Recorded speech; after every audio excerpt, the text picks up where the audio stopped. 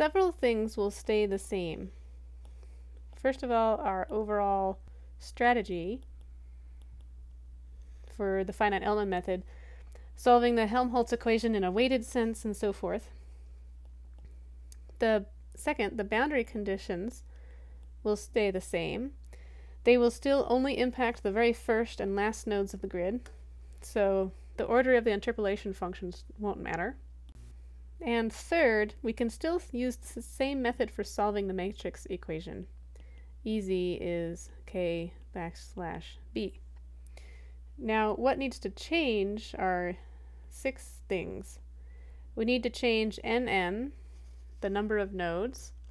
We need to change the size of the ke matrix to reflect the new number of nodes per element.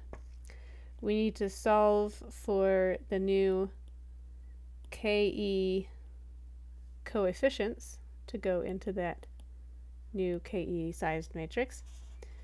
We need to also update the element connectivity, how the nodes are connected together and where the nodes are. We need to also, number 5, we need to adjust the global matrix assembly.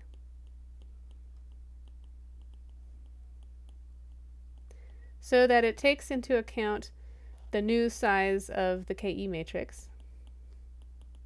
Ke is larger.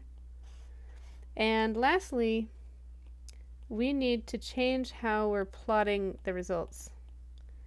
That is, we can't just use plot Ez anymore, because that assumes linear interpolation between the nodes.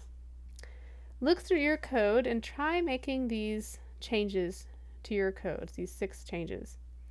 Try addressing all 6 of these items. If you get stuck on any, just move on to the next one and see how far you can get.